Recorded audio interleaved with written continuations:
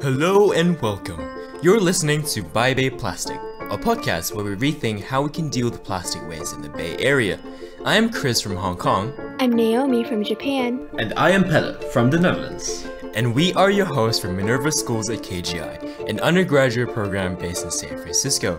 In our 3-episode series, we delve into plastic recycling, plastic separating, and plastic upcycling, where we interview experts and present our research in the field.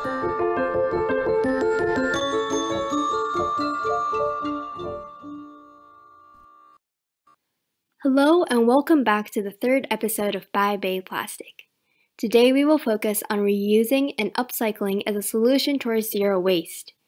While reusing means using the same product multiple times, such as grocery shopping with the same tote bag or planting with old plastic bottles, thereby reducing plastic consumption, upcycling might be a less familiar concept to most of you. We can think of upcycling as a subset of reusing, but this time we reuse plastic that is otherwise waste and create a product that is of higher quality and value. However, this often involves processes that are not tractable on a home level, so we will focus on innovative businesses that upcycle to create their products and how you can be on the lookout for them. Since the passing of the New Jersey's mandatory recycling law in 1984, modern urban recycling has created a tremendous supply of recycled plastics and other materials. However, the low demand for upcycled products made of these materials is making the economics unsustainable. In a Harvard Business article, David Biddle of the Public Recycling Official of Pennsylvania lays out 3 myths that people associate with upcycled products: high cost, low quality, and unsteady supply. To achieve 100% circular economy in plastic, not only do businesses have to ensure the same price and quality as their virgin counterparts, but individuals also have to break their own stereotypes towards upcycling. Coming up next, we'll have some fun with Pelle on how to reuse plastic products at home. We'll also look at innovative businesses, both big corporates and small startups, that are leading the forefront of plastic upcycling and circular economy. Finally, we'll hear from Maurice, the founder of the Library of Things movement in the UK, and how it can be spread in the Bay Area. But first, as usual, what do our peers know about reusing and upcycling? Most Minervans have only been here for less than half a year, so we asked them if they have ever thrifted at a thrift store in San Francisco. Oh, yeah? Sometimes. I haven't done that yet, but I've really been meaning to do so because it just seems like such an effective way of upcycling old materials. I thrift clothes mostly. I thrift plates, cutlery. I love thrifting. Okay, I have nothing thrifted though, but your red coat. Oh, my red coat is thrifted. Yeah, that's We true. thrift a lot. I go there like once a week regularly just to check what they have. No. Yeah, I did once. Yeah, I bought a spoon. You bought a spoon? Yeah. A spoon at a thrift store? I don't because they are not in Egypt, but since I came to San Francisco, I'm considering going. Second question. Have you ever made something useful out of something you would otherwise throw out? No, never. Never? No. Not like a cardboard box or something? No. Or like a shoe? Absolutely not. Okay. Yeah, I reuse a lot of things that I buy because I like crafts. Sometimes I just do artwork with them. Other times, if it's some kind of a container, I just decorate it and use it as a container. I don't know, this is really silly, but like one time I had like a lot of plastic waste I wanted to throw out and I just fashioned them into like a gigantic necklace for myself. No. What am I supposed to do? I don't know. What do you mean? Wait. So what's the question again? Oh yes, I do. I put sugar in my tomato jar. Alright, question 3. If I say there are shirts that are made out of ocean plastic, would you wear them? I absolutely would. 100%. 95%, the other 5% is how fashionable they look. Yeah, if they're trendy. Sure, if they're the same price as other shirts. Oh no. Ew. Well, is it cute? Plastic Depends on bags. what it looks like. If they look nice, yeah. Follow-up question. Would you think that these ocean plastic shirts would be worse than normal shirts made of new materials? If I'm basing completely off a gut reaction, yes. Even if they're not the best quality, just the motivation that at least it's helping the environment could just be enough for me to wear them. Yeah, like I'm pretty fine with sacrificing for these causes. But I truly believe companies will not produce this kind of t-shirts, for example, if they're not really competitive with usual stuff. So I'm pretty sure if they're gonna exist, they're gonna be in the market, they're probably in a very good quality. So yes, I'm gonna buy it. At the end of the day, most Minervans said they would wear a shirt made of ocean plastic, which is good to hear. But they also thought that some sacrifice or right motivation is needed to buy them. Does that prove the stereotype that environmentalism comes with the trade-off of lower quality? Anyways, Pelle seems to be working on something. Let's see what he's up to.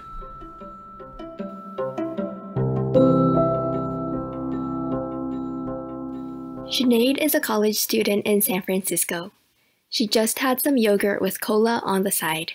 Her bucket of yogurt and the bottle of cola are empty. Then, she puts it in a plastic bag she got from grocery shopping. She walks through the hallway and to the landfill bin. Sinead, what are you doing? You can reuse that. Why would you reuse this? It's rubbish. I'm going to throw it out immediately. No, Sinead, watch me. I'll transform these rubbish into riches. Well, well.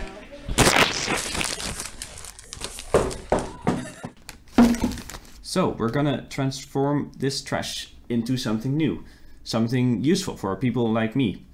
So I am currently in my room and I have all the materials. Let's start. First I need to remove the print from the yogurt bucket that I have.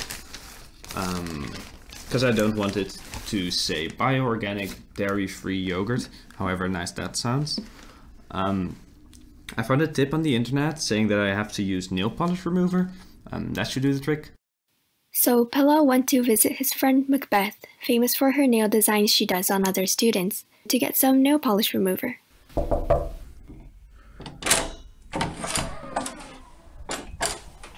Hey Macbeth, how are you doing? I'm good, Pelle. How are you? I'm fine. Can I ask you for a favor? Yeah, sure. What do you need? Can I borrow your nail polish remover for an evening? What do you want to use it for? Well, long story, but I have to fulfill my civic responsibility. Okay, yeah, sure, you can have it, but I need it by today evening, and you should definitely come for a manicure later in the week. Okay, I promise you I'll drop by. Thank you so much. You're welcome, anytime.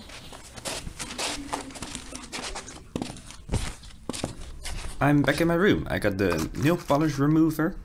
So now we have everything we need. We have a yogurt bucket, I have a plastic bottle, I have plastic bags, and I have nail polish remover. And we can start. So I'm gonna try scratching this paint off. Macbeth told me I should scratch first and then apply the nail polish remover.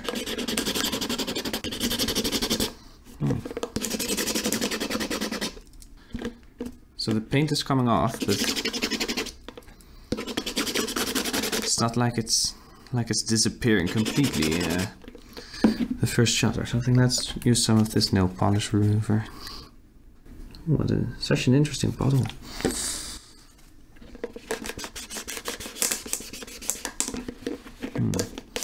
So it does seem like the nail polish remover takes away some paint, but it mainly sort of makes it vague. Well, I guess I'll be scratching for a while.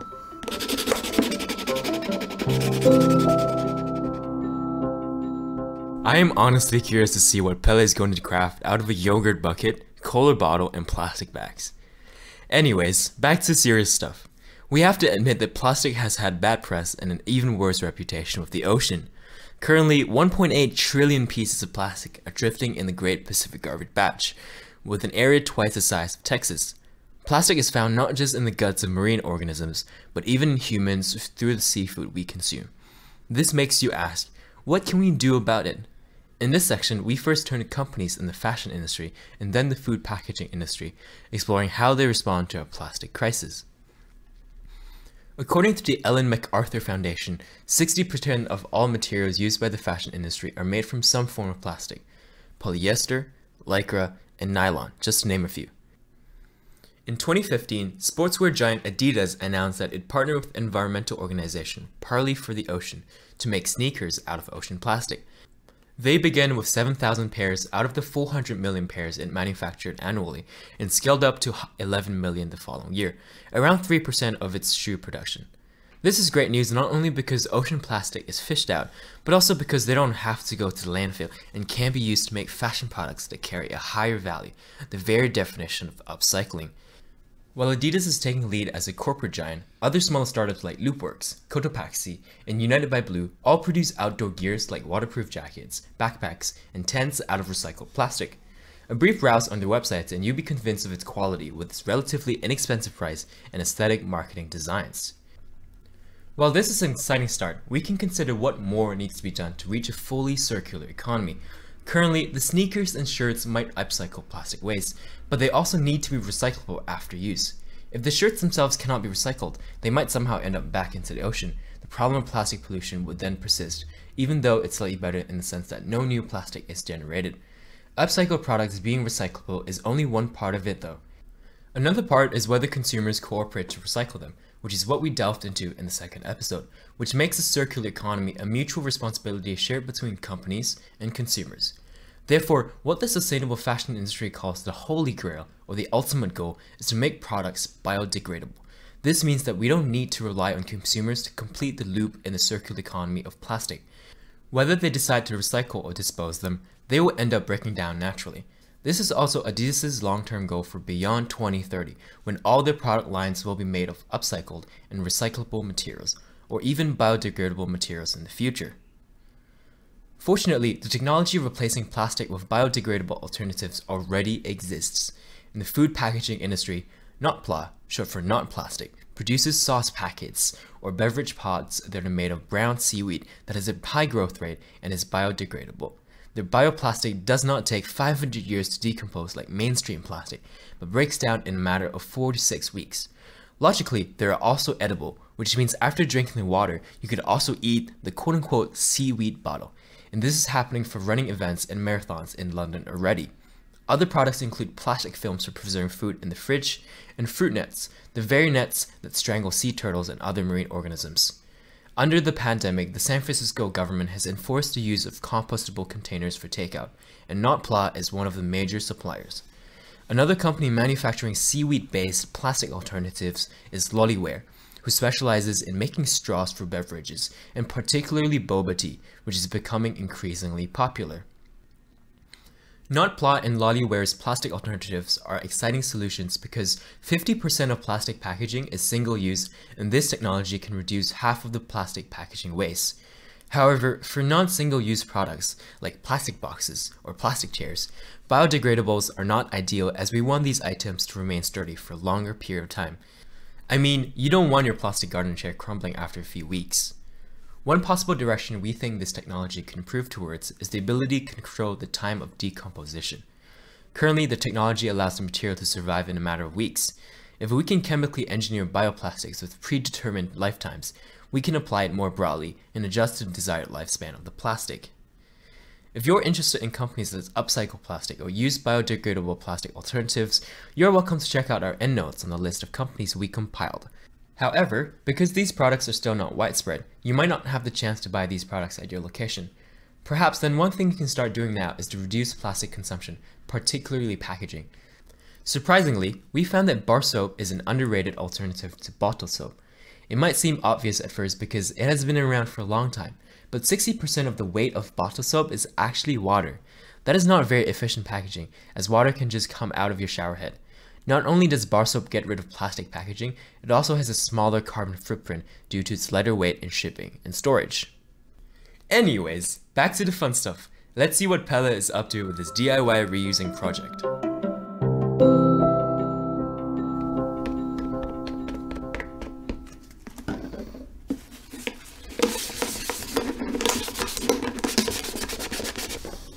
So, after I've been scratching for about 10 minutes, it's still not really all gone, so I guess next time I should use a stronger nail polish remover.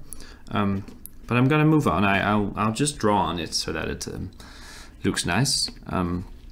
And so now what we need to do is, I have the lid of the cup and I need to cut a hole in it. That's the size of the bottle that I'm first gonna cut off. So I'm gonna start with the bottle. And so the purpose of this bottle top will be to hold my plant later. And slowly we'll see what this will be. So now that I have the top, I will cut off, make sure that it's a bit nicer at the top, because now it's a bit wonky. So now that we have the top of the bottle, we also need to create a hole in the yogurt cap that's about the same size or slightly smaller. So let's just use a knife for that.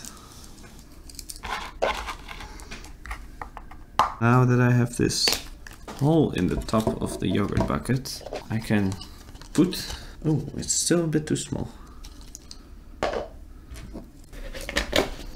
So ideally I'd want the bottle to sort of fit in so that it only sticks out a little bit upside down. Okay, this looks good. So now I have a yogurt bucket with a hole in the top that I tried cleaning from the outside, with the top of a plastic bottle upside down in it. And so now what we need to do is we need to make sure that this entire thing can hang. And to do that, we need rope. So I'm gonna try making rope out of the plastic bags that I got from Sinead.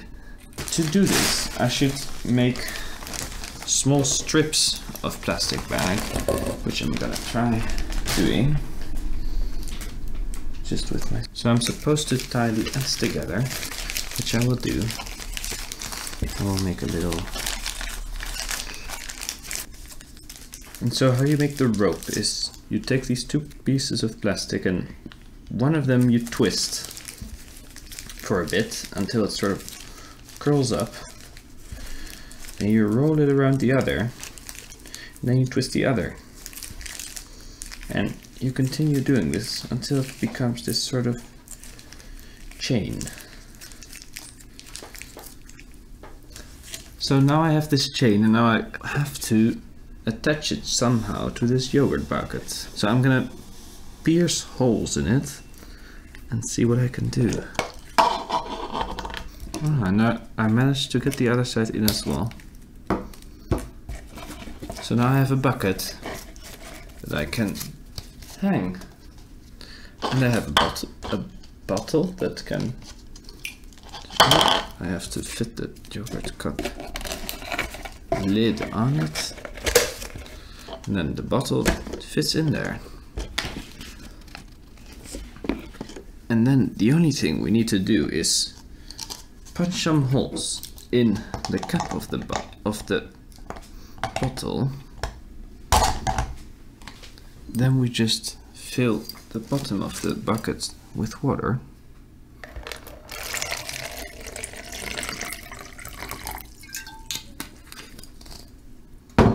The bottle goes upside down in the water in the bucket, and I already see the water coming up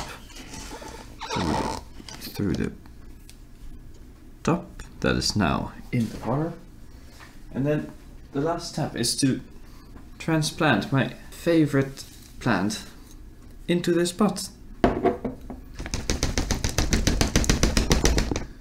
And so now that I transplanted my plant, I'm done. And I have a beautiful hanging plant self-watering system. And if you want to make the same, then look at the podcast notes to see how to do it and to see what the result is. So we discussed how you can reduce your waste through changing your consumer behavior. But maybe it would be best not to buy new products at all. Here, we'd like to welcome Maurice from the Library of Things in the UK, where you can borrow useful things like drills, unicycles, and carpet cleaners, just like you would borrow books from libraries and use them and return them back once you have finished. Are you ready to be charmed by Maurice talking about his life and passion? Let's get straight into it. Hello, Maurice. Welcome to the interview. Before we go into any questions, could you please introduce yourself? Who are you, your role in Oxford's Library of Things, and perhaps your previous work? Okay, my name is Maurice. I call myself project coordinator, for lack of a better term, and I'm one of 2 co-founders of the Library of Things in Oxford, in the UK. My other co-founder was a young woman called Alex, who was working in the council waste department here. A friend of hers came across the idea of libraries of things. They started talking about it. I got involved in those discussions, and Alex and I ended up gradually turning a lot of words into some actions.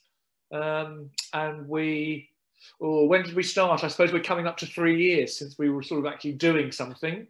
And the library has been launched to the public for over 2 years now. You asked what I did before. What I did before is nothing to do with this at all. I had a completely other life. I've had several other lives, and I was last working in Oxford University, and I was retired from there, and I thought I wanted to do something useful with my life. So I also care about waste. I think that the more we can do to avoid waste, the better. And I had become involved in sharing quite a lot as well. So the Library of Things idea really fitted for me. So how was the start of the project? And yeah, like how did that sort of start? How did you come together and start actually making this? It's a funny process, really. You know, you start talking with people, and people get very enthusiastic, and you then have to find the people who are actually going to do something apart from go, yay, what a good idea. And so there were people around us who were encouraging us, and a lot of it is coincidence and opportunity. We happened to have the opportunity to find a space in a community hub that was being set up, and it's in a shared space, fittingly enough. So we found a space in there, and that enabled us to start gathering some things, items for the library, and work out some systems and so on. So Alex had a full-time job, and I was freer to work on some of the systems and try and create an inventory and work out how it would happen. And at a certain point, we thought we had a plan, what we were going to do next. And so we used mailing lists and things that were available to us, and we called a public meeting, very grandiose. And 11 other people turned up, which isn't bad. And we had a really good discussion. And at a certain point, they took over from us. So we had a plan, and our idea was to involve them in our plan. But they sat there and said, no, that's not a good plan. We've got a better plan. And so we started running with that plan. And a month later, we came back together again. And 10 of the 11 people came back, and a couple of other people as well, which I thought was an excellent turnout, really. And about 3-4 months later, maybe, we planned and we had a public launch. So what do you think was the purpose driving you mainly?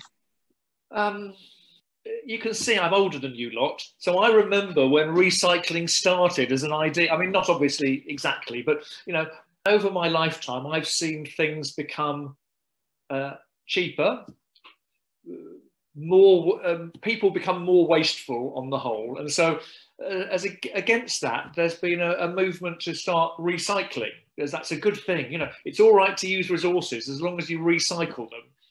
And I think that's a very limited view. I have things on my you're watching me in my kitchen, right? And on my notice board next to me, there's things about, there's a saying that says, forget recycling, it's time to stop buying things.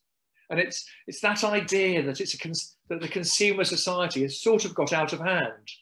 That the idea that you have to have things and renew them and get rid of things so that you can have new things, without thinking about not just what happens to what gets thrown away, but also where all that stuff comes from in the first place. So, you know, we're working sort of, I suppose, on a concept of what's known as the circular economy nowadays. So the library seemed to me to be a really good idea that, you know, we all, maybe you don't, but most of us have things sitting around that, you know, we've got because we needed them once, or because we thought we needed them, or because we've been told we needed them. and they kind of clutter up our space and they clutter up our minds. And getting a project that you can involve people in and that has a practical purpose for people. So, you know, in the longer term, the big picture. So the small picture is have things that people can borrow so they don't need to buy them.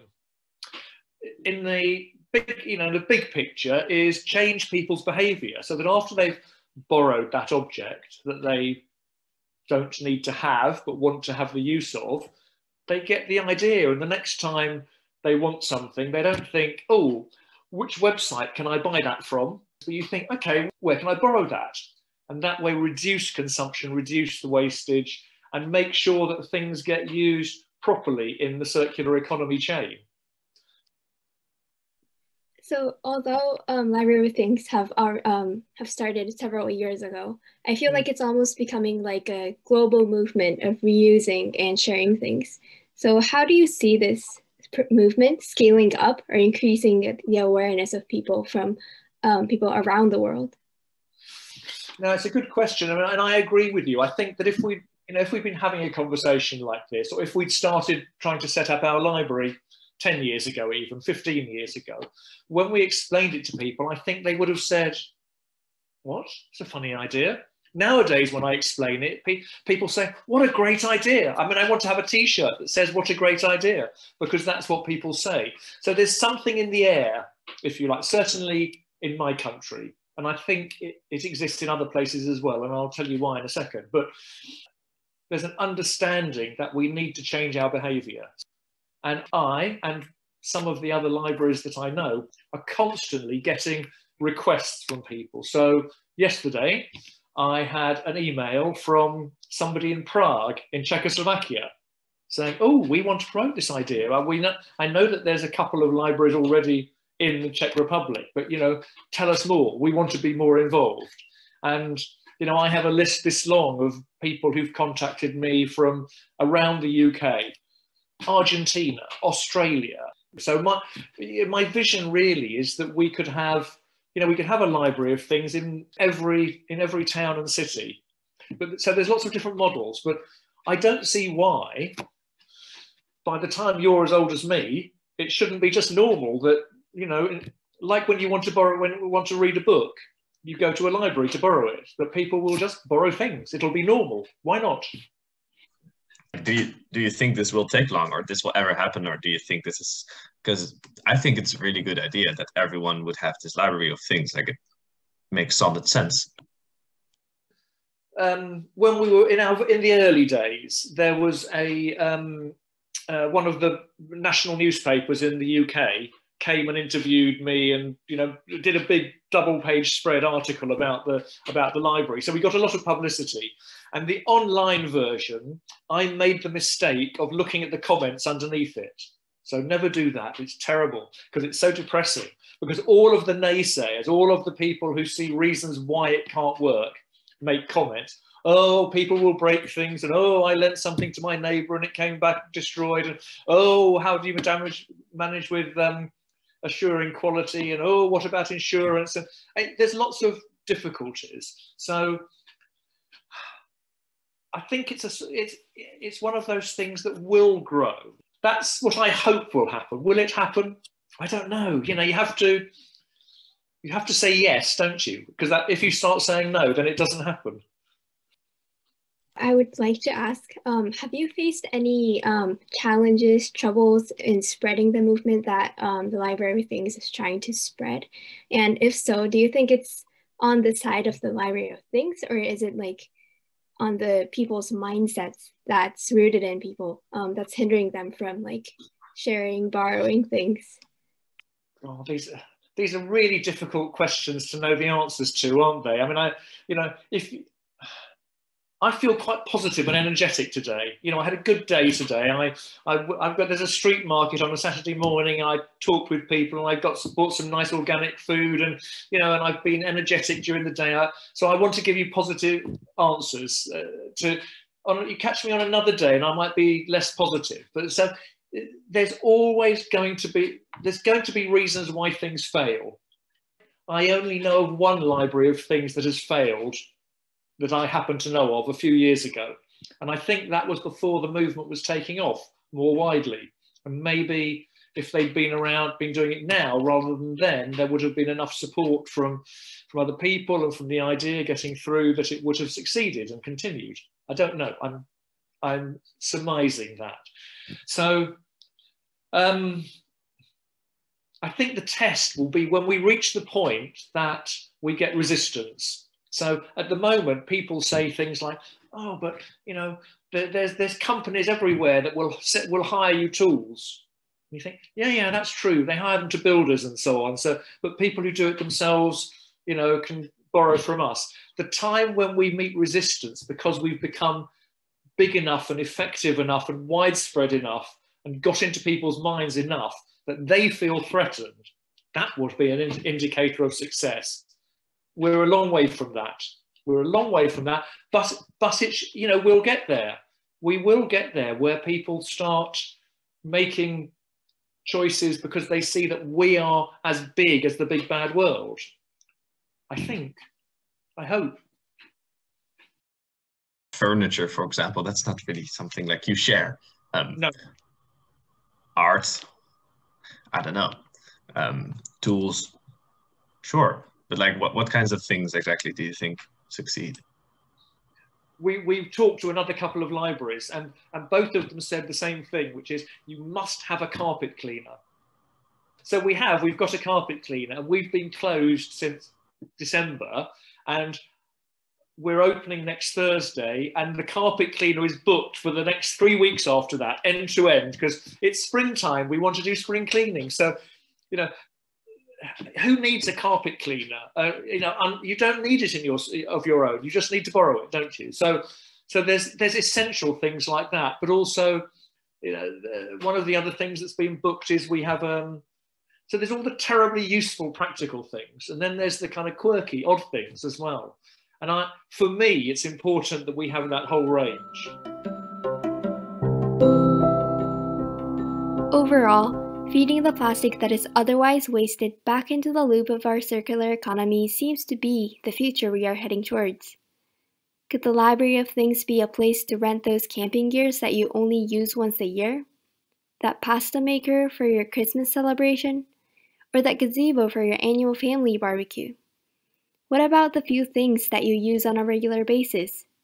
Your weekend fashion, your furniture, your little garden, could they all be upcycled products?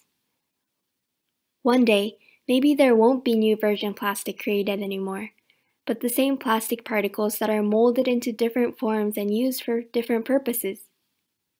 Maybe if we have a few daredevils that are courageous enough to start an upcycling business or run a library of things in the city, even though there's risks and uncertainties in how the finance and economics would work out.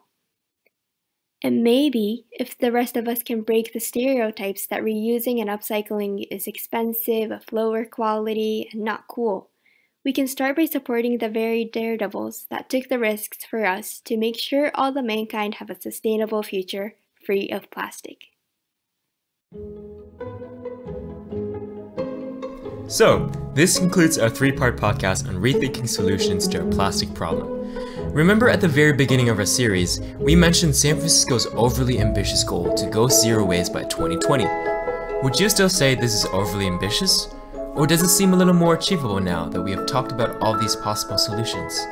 It is now April of 2021. We have survived the pandemic for 1.5 years full of packaging, takeouts, and masks, which may have made you more aware of the problem of plastic waste. Or were you already environmentally conscious enough to reduce your plastic waste generation?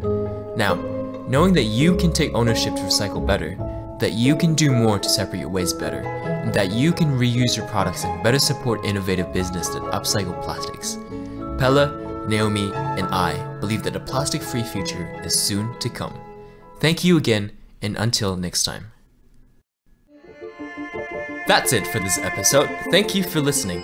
If you like this podcast, you can leave us a review in the comment section.